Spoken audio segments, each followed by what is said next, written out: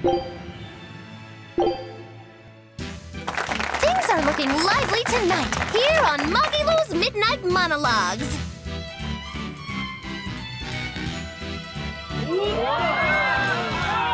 Now we'll introduce our panel.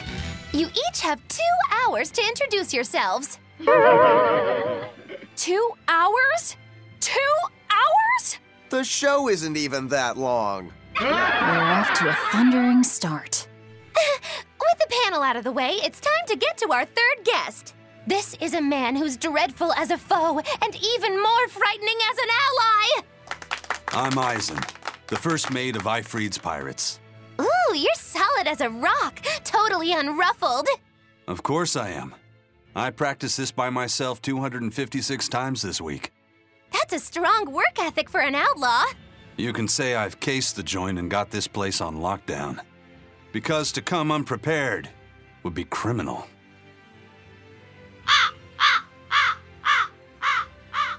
Can you even hear me? I was sure that one would get a good laugh. His confidence is what's scary. Hang in there, Eisen. Time to get us back on the rails. Eisen, draw your card. Ugh, tough crowd tonight. Here.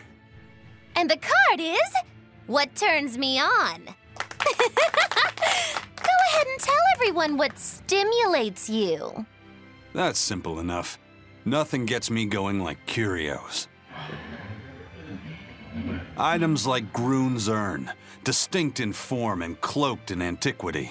The beauty of mysterious artifacts lights an unrivaled passion in my heart. Did he really understand the question? I'm not sure that's what Magilou meant by a turn-on, but it is hard to interrupt such passion. Is there something in particular you like? I was hoping you'd ask. My most recent prize is a tiger's eye teacup. It appears crude at first glance, but it is a masterpiece that sublimely reflects nature. Marvelous! With that in mind, we had an expert appraise your tiger's eye teacup. Its shocking estimated value is an astounding, unbelievable 50 gold. 50 gold? After careful analysis, we discovered that it's not a teacup, but a water dish for cats. Impossible! Well, let's just say I hope you picked it up at a steal. Wait, if I picked the card at random, how did you have an expert look at my teacup? Sorry, that's all the time we have. The next part of the secret word is S-E. Hey, answer me, Magilou! Our next victim, guest, will be Laphicet. See you next week. Get back here! She just said victim, right? I have a bad feeling about this.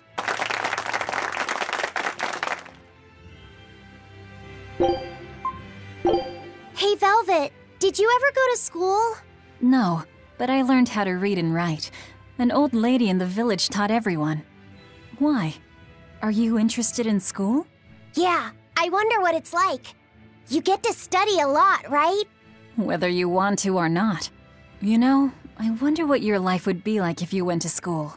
The best part of school is after-school clubs. A bunch of wild kids experimenting with life. You and I should start up a band, Laphicet. That sounds fun. But wait, you're in school too? I sure am. The closer exams came, the less focused I got, you see. I reckon I'll never graduate. I'm not sure why you sound so proud of it. Then I shall join the student government and foster a proper educational environment. You do seem the class president type. You'd think that, but it is I who is class president. Eleanor merely serves as my secretary. Is that true? She must have cheated in the election. Politics is a dirty game. Words like cheat or unfair are for losers. Then I shall organize a detective club and uncover our foul president's misdeeds. Have fun, you guys. Join my machinery club, Laphicet. I'll get you good and fired up to learn. We'll aim to be champions in the World Contraption Competition. A machinery club? Sounds fun. But I won't tolerate slacking. No credits until the trophy is ours. Huh? But... The teacher is more passionate than the student. what club would you join, Velvet? Me? Well, the home ec club sounds good. I could pick up some new cooking tricks and learn some crafting. Home ec, huh? Is it a little dull for me?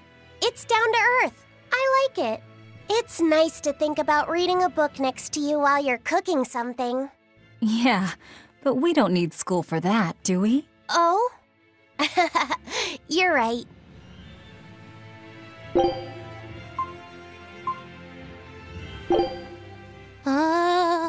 I'm scared. So very scared. Magilu? What's got you so frightened? It's idols! Idols? They're beings on a distant world that garnered the adoration of the masses. I learned of them when studying the Empyreans.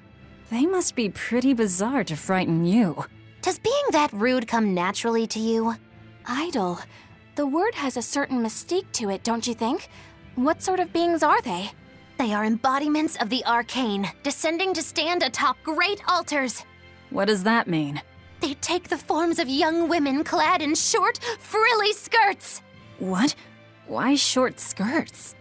Beats me. Only the gods could explain it. So are there a lot of these idols? Fierce battles are waged between their adherents, who each believe theirs to be supreme. Wait, people wage wars over them? Not all the time. Indeed, idols are said to often collaborate or form groups known as units. Their worshippers gather together and wave ritual items called glow sticks. It is how they express their unconditional love. That sounds absolutely beautiful. Yeah, I'd like to see that. Their calendars are packed with a myriad of group rituals known as live concerts and festivals. Each one is said to hold singing and dancing you could only see in dreams. Wow. So they sing and dance? I don't really get it. It's hard to explain. Their voices are without equal, their movements passionate, and their smiles pure. It is written that there are as many idols as there are stars in the sky. I see. And each has their own character that cannot be found anywhere else. Precisely. I want to meet an idol someday. They're on a distant world, but if they exist, perhaps you will meet one someday. But I must warn you, my boy. Some say that they are monsters who make slaves of men. Is that possible? Laphicet, if you ever meet an idol, keep your wits about you, all right? Don't worry, Velvet. I'm sure idols are wonderful creatures. Oh. You sound so confident.